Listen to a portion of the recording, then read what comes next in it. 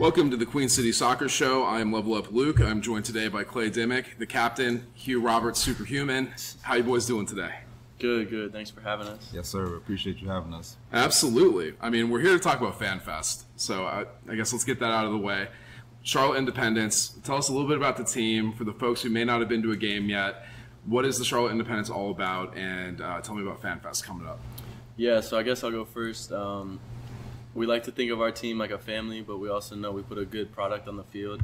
It's a professional soccer team playing out of American Memorial Legion Stadium down in Elizabeth, so it's a good environment for families to come to, a good environment for passionate soccer fans or anybody who wants to check out a game to come to, and I think they can be confident that they're going to get a good product on the field as well, so it's something we take pride in every game. Yeah, it's one of the unique clubs and environments that actually intertwines the players and the fans as well too. So this is a rare, unique opportunity to come meet us players, socialize with us. You see us on the field playing, but now you get to meet us personally, have conversations, and get to know us almost on a human level, and that's rare for any pro club. So it's one of the reasons I came back as well. I love that the club gets involved with the communities as well. It's very important. Nice. And speaking of coming back, why don't you tell us a little bit about your journey? Yeah, it's been a long road. I mean, started here in 2019, had 3 good years here. Just did the last 2 years out in Monterey, California. Was fortunate to be the captain of the team out there, and that was a great experience as well too. We, got the 3rd place halfway through the season last year, and just through injuries and ups and downs, it was just overall for me personally a good experience to now come back here. Like again, as I mentioned, just being with people that I know and familiar faces just gives me an ease of mind where I can kind of perform to my best of my ability. So honestly, it's been great to be around family, friends. I lost that for a couple of years as well too. So just at this point in my career, it's definitely needed. Awesome. And we're in the middle of the preseason right now. I know you guys have had some contests on the road. We're still waiting for that first game back here at American Legion Memorial Stadium. What is preseason like for you guys? How do you approach it mentally, physically, as you're gearing up for the season to start? Yeah, so I think a big positive this year is we're returning a bunch of guys, as all the fans can see on social media. So we have a good base, a good chemistry to go off of, and then getting people back like Hugh and maybe some other guys that haven't been announced yet, but they just upgrade our team and bring us to a different level. So it's guys that have played together before, which is a huge plus. And then once you have that chemistry, preseason also is about the fitness. I know us players, we hate doing it, but it's necessary. So building that base to be able to go through the season, and then building our identity, how we want to play, and what we want to do on game day starts in preseason. Nice. And as far as the identity for the team, like you said, you guys have played together. How would you describe the style of play of the Independents? What can fans expect in terms of either formations or general mentality from the team on the pitch? I think we want to control the game by being on the ball, but also we want to control the game when we're off the ball. We want to set the tone. We want teams, when they come to Memorial Stadium, to leave never wanting to play there again. And when we go on the road, we want to kind of take the sting out of the environment and get points on the road as well. So we want to set the tone with and without the ball. Yeah, I think coming from last year, the team made it to the final. For me personally, I haven't had a ring yet or a championship in my career, so that's my only mission for this year personally. So, you're seeing a team that's coming together that was runners-up last year, and now add some key additions as well too. Is hopefully coming together for an exciting year, and that's, like I said, my goal at the end of the day too. So it's good to be here. Have you made it to a final, to a championship game? Not as a professional, not yet. Not yet. That's right. Well, hey, we got it in store for you this season. Clay, what was it like last year, making it all the way to the championship, fighting for that spot in the playoffs, and then making your run? Yeah. I mean, I had a unique perspective last year, obviously, with the injury. So I knew going into the season Mike was building a good roster, so I knew we'd have a chance. But a lot of things have to go right from day one. Like, you have to fight through the hard times, and then you have to go on some runs here and there. But I think everybody in the group battled, and everybody in the group had an important part, and that's what took us all the way there. And it leaves a bit of a sour taste in your mouth when you lose a final like we did in penalties, when you led the game for a while. But now we just are ready to go even more, and we know that it's not going to just come in October. We have to do it from March 16th all the way through. Absolutely. Yeah, I know you were able to join us in the MEC reserves at the tailgate towards the end of the season when you were back on your feet. Yeah. And that kind of leads me into my next topic here, which is just your inspirational story. Can you tell me about the injury? What happened? What were the symptoms, the diagnosis? Walk me through your story as much as you're comfortable with. Yeah, for sure. So it was back in the end of July, beginning of August. I had felt like pain in my neck after a couple games.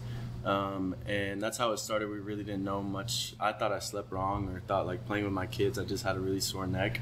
As a dad, I understand that. Yeah, I totally get it. The kids are crazy. So, and then I began to get symptoms such as like an electric shock or tingling down my left side. So like if you hit your funny bone, that's what I felt from like my neck down. Like a shooting, like nerve pain? Mm-hmm. Oh, wow. So then, like you said, nerve pain, our trainer thought it was just a nerve thing. So we're doing all the dry needling, doing nerve glides, nerve flossing, all this stuff, trying to get it to go away. And then I began to like lose function on my left side. So like I would get neuro tips, which is like little needles, and I couldn't feel them for a little bit. And then I didn't have control over my arm or my gait. So like walking and stuff. Wow. Yeah, so one thing led to another. When that happened, we just like drew the line. We're like, we need to send you to the hospital. So I went and got like blood work because I didn't know what was wrong. And then fast forward a day, went to the neurologist, did an MRI. Then that's when they saw like the ruptured discs in my spinal cord, or compressing my spinal cord. So there was no signals being sent down. And so like I had like a really strong headache, and they're like, yeah, that's probably why, because nothing is being sent up and down your body. So then a month later, I ended up having a neurosurgery, and I got 2 discs replaced in my cervical spine. So right here, and they went in through the front. So I have kind of a gnarly scar now. Yeah. But after that was probably the hardest part, because then I started rehab, and it was hard because it was like a neurological rehab. So I had forgotten in my brain how to like control my left side. Oh, wow. Yeah, and so I had to like learn how to do everything, like use a fork, button, zip zippers, pick my left foot up to my right side, and just a whole journey. But thankfully I'm back now, and so thankful and blessed to be back now. But that's kind of like a long story made short, hopefully. That's crazy. And I saw the video that the team put out where you guys were talking about it was not necessarily a novel surgery, but the application in the sports environment and being able to return from that sort of a surgery. Can you tell me more about that? Yeah, so the surgery itself has been out for 10 to 15 years is when it got approved by the FDA. And thankfully, one of the guys who was on the FDA research team for that was my surgeon. So when I found out that he offered a second surgery instead of the fusion, because if I were to get the fusion, I'd have to retire. Yeah. And it was 3 levels, so I wouldn't have much mobility. So he said like he thinks I could be a good candidate for it. I'm young, healthy, and so I went with him with that. And God willing, if I play in the first game, which is the plan, then I'll be the first professional athlete to have a 2-level cervical disc. There's a couple NHL players that have 1 level. Wow. But nobody has 2 yet. So that's wild, man. Yeah. As far as the PT and the work you did coming back from that, any advice you could share with somebody else who's working through that kind of a process? Yeah, I think like you said, it's a process, because there are days, like I remember the first day I went to PT, and my physical therapist was also a spinal cord specialist. She wanted me to pick up my left leg, so we started on my right leg, and I did it fine. And then I went to my left leg, and in my brain I was picking it up and like looked to the ground and like it wasn't moving. So I just like, and I'm not a crier, but I just like broke down, and like I was like, dang, this sucks. And she like picked it up for me. She's like, look, this is gonna be a journey. You didn't realize how much stuff you had lost until you start doing stuff. Right. So like, my wife loves Amazon, so when Amazon packages came, I would usually open them, but I couldn't open them because my left side wouldn't work. So it was just like all these little things that make you realize. But then now I'm just so grateful to do the little things, and I'm more aware of like how many blessings I do have. And so just really like enjoying the process. And in my case, we weren't sure where the journey would end, and we still aren't, because it's a new ground. But just taking each day and realizing like you can get a little bit better each day, and be thankful for what maybe you couldn't have done yesterday that you can do today. That's a great message. I appreciate you sharing that with me. From that superhuman recovery to Hugh Roberts superhuman over here. Look at that transition. So can you tell me about your charity, Backyard Footy, your efforts off the pitch? I did a little bit of research and followed your podcast, listened to some of the back episodes. Can you tell me about that? How did that come about, the history of it, and what are your plans going forward? Yeah, so honestly, it started here, 2020, COVID year. Local podcast reached out to me and was like, hey, do you want to create some Black Lives Matter t-shirts, raise some money to donate to, we partner with Black Love, who I'm still partnered with today in Charlotte, North Carolina, who helps the homeless. raise all the money from the proceeds from the t-shirts to give it to Black Love. And I was like, yeah, sure, no brainer. Independence was supportive of it. One day after practice, we had all the guys wearing t-shirts, gave all the guys some t-shirts as well, took some pictures after practice one day too.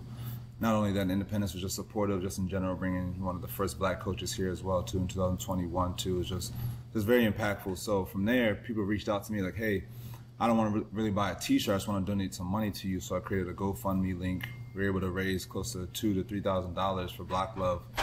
And then from there, I was honestly just like, you know, I'm blessed to be in this world, in this position for a reason. I'm a faithful guy. My parents told me, you know, it takes a blessing to be a blessing. So the fact that I was able to do that as a professional at that point in time, I was like, I got to keep that going. 2021, partnered with Food Lion here in Charlotte as well too. They were able to host 2 dinners every single month for the whole season. Not only that, I just raised some money with my performance. So every goal was $10. I think every shutout was $10. Every win was $20. So fans supported me that way as well too. We were able to raise another like $3,000 to $4,000, and I hosted like my first charity food drive and clothes drive for Black Love and the homeless as well too. Then I left to go to California for 2 years, and you know, it's honestly just one, you know, very blessed just to be the captain. I didn't go there with that intention, but from there I was able to just meet so many people within the community. I was kind of just going with the flow. I wanted to do something. I didn't know what I was going to do. Some people reached out to me again. I did the same thing I did the year before, based on my performance. Every win was $20, every shutout $10, etc. Like that way. I raised personally $1,500. Somebody matched me $1,500. We raised $3,000. Hosted our first food drive and clothes drive in Salinas, California. And then last year, again, I'm just going with the flow kind of thing. I had this mission and vision, what I wanted to do, but not necessarily what I wanted to do. A company in Salinas, California called Enza Zardin, who does agriculture in Salinas, which is almost like probably the #1 agriculture in the country. They donated $3,000 to the charity as well too, and we not only hosted our first Monterey Foundation in Monterey, we hosted another dinner here with Black Love Charlotte as well too. So now that I'm back here in Charlotte, the intention is to keep that going and keep growing. Honestly, I would love to do a monthly dinner with Black Love. I have my first one this Friday, or tomorrow actually. Awesome. In Uptown as well too, so I'll be out there. But hopefully to do that monthly, maybe twice a month kind of thing, and then later in the year, do like some charity food drives, clothes drives for them as well too. But you know, just to be in this position, I feel personally it's just my duty to keep that going. I kind of build a relationship with all these people out there as well too. So who am I to kind of turn my back on them as well? So you know, that's why I keep these things going.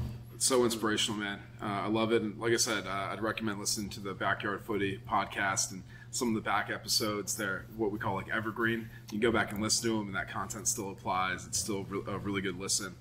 I did a little bit of sports sociology in college.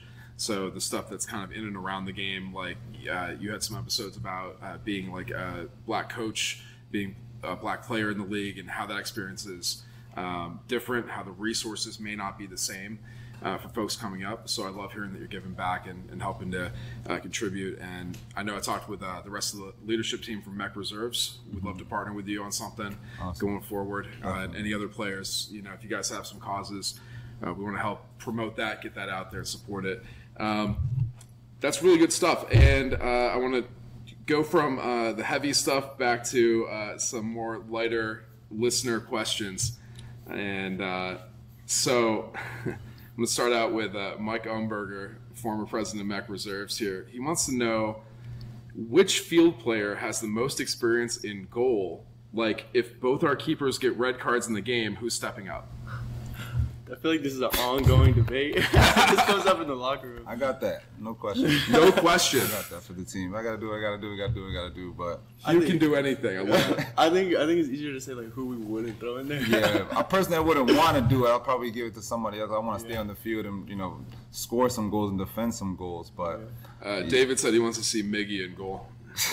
Hey, Miggy played basketball, so he has good hand-eye coordination. But Stop maybe not those the low size. shots. Yeah, Yeah. maybe not the size for it, but. That's great. So who wouldn't do it? I love that.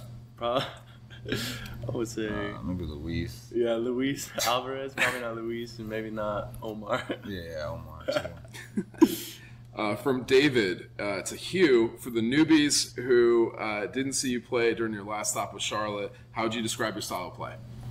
I would say I'm a on the ball possession based player as well too. I like to keep my passing percentage high, but also, break the lines kind of thing. And we like to play out the back too. That's why I love playing here. So I like to play out the back, kind of deal with pressure. I'd say I'm a calm, smooth kind of player. You can rate myself when you see me on the field too, but I like to stay calm under pressure kind of thing too. And then on the defensive side, stay aggressive. I like to win almost all my one-on-one duels and at least make it difficult when you're coming down my side, especially the right side in general too.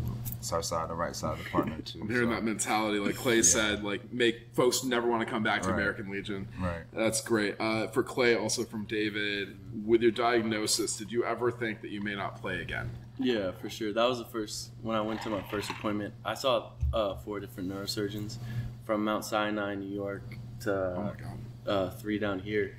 The first one I saw was that I wouldn't play again and that I'll be lucky to have like any type of active life. So, and then the second one still was like, I don't offer second surgery, so there was no chance of playing. It was just, but he said like I could bounce back actively, but still no playing. So yeah, I heard it for a while, so I was pretty crushed for the first couple of weeks, but I'm blessed that I'm back. So you kept that mentality though. Yeah. Fought back. I remember when we spoke before, maybe it was the Greenville game in the playoffs. Yeah. I think you had said you had just been able to like hold your kids again. Yeah, it took me. My second son, Caden, was born July 18th. The injury happened like 2 weeks after, and the surgery wasn't until September. So from August to September 14th, and then 4 weeks after that, they didn't want me doing like too much clinching because there was a chance I'd go paralyzed from like the spinal cord being permanently damaged. So like too much clinching or like bending over could have made it like too compressed. So it was pretty scary. Yeah. Yeah, that's wild. Yeah. I mean, as a dad, like carrying your kids. I know. Yeah. Oh man. Yeah. All right. So from Jenna, superfan Jenna, I guess I've always wondered if Clay, as the captain, has a go-to pep talk for halftime when the team isn't doing as well as they need to be. Like, what do you say to give them a little oomph for the second half? I mean, some of it I can't say on here, but I'll just tell them. Usually, I do most of my talking when we're in the huddle, either before the game or at halftime. Mike does a great job addressing the team too, but when it's just us players, I think I'm not a man of like a lot of words with the guys, but when I do speak, I think it carries weight and carries volume.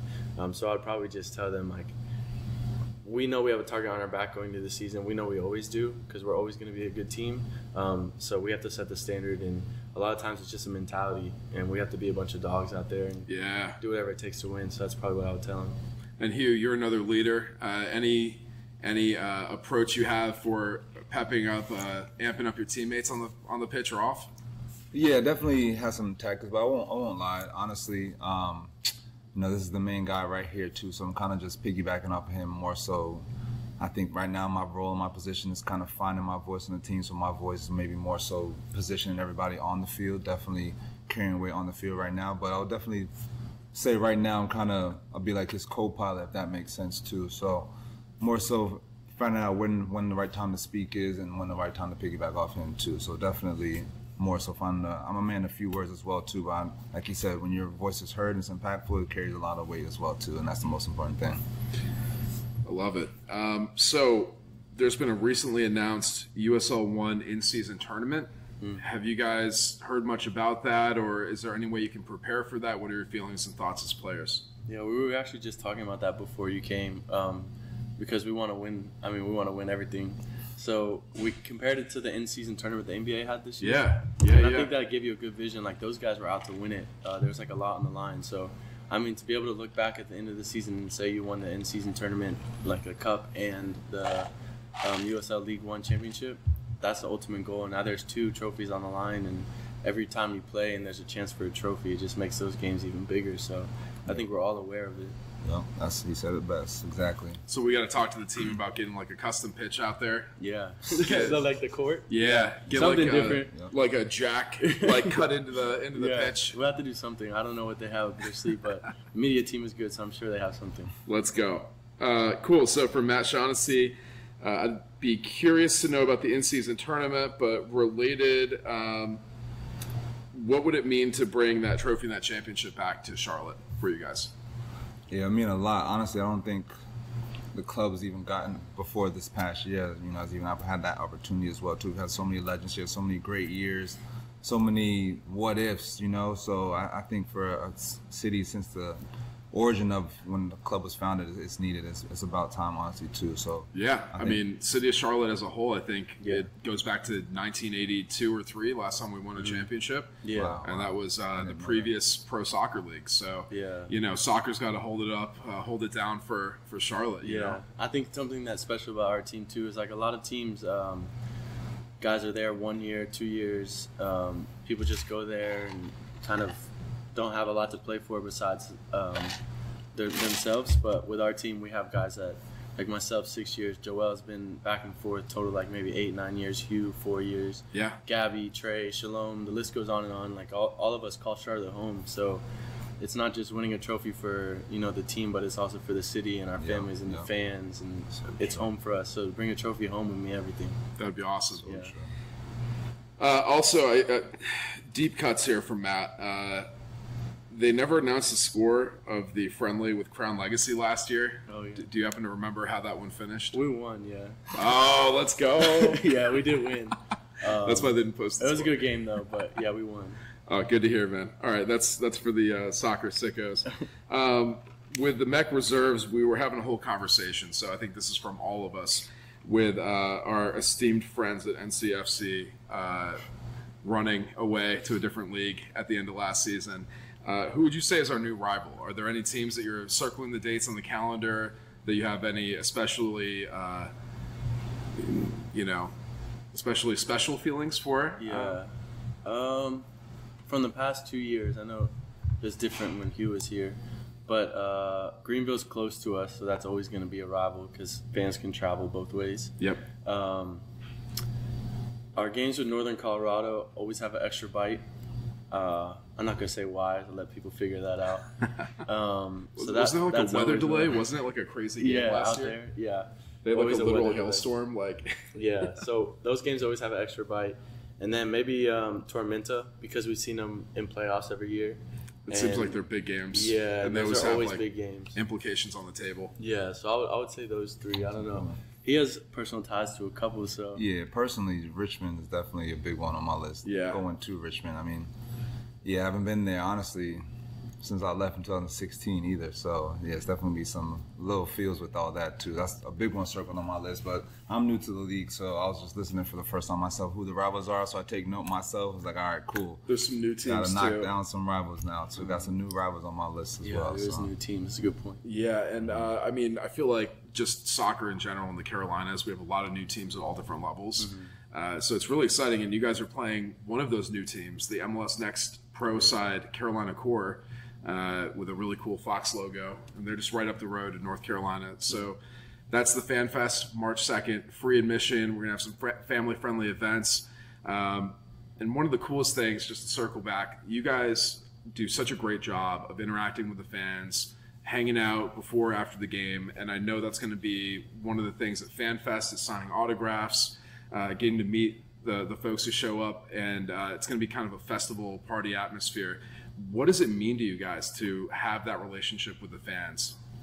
No, it means a lot, honestly. You know, fans might not realize, but they motivate us just as well, too. I mean, even when I came back here, have fans DM me saying how happy they are that I'm coming back. It means a lot, honestly. It makes you feel welcome, makes you feel at home, too. It makes interacting with the fans, meaning that much more for us, too. Is why we kind of build these relationships to see your son and daughters grow up to maybe even become one of us. There's a women's league now as well, too. So your daughters have an opportunity as well as now, too. So to see them grow and blossom, I was actually a coach here as well, too. So I got boys that are now in high school, and they reach out. It's unbelievable to see them. So to have that impact means a lot for us as well, too. And when you guys come to the games and show the love as well, when we see you guys sometimes in the stands, it motivates us just as much. Yeah, piggyback off you. It means all of it means so much to us because we know that we can count on you guys like at home games, and we feel the support on the road too. And then it just makes it even better because you get to know each other personally, and you get to know some names and some faces. And I think that familiarity brings a lot of joy to us just as much as y'all. I love it. All right, boys. Well, it's been a pleasure. Hey, I'm Level Luke. Thanks for taking the time. We'll see you guys March 2nd, Fan Fest, Charlotte Independence.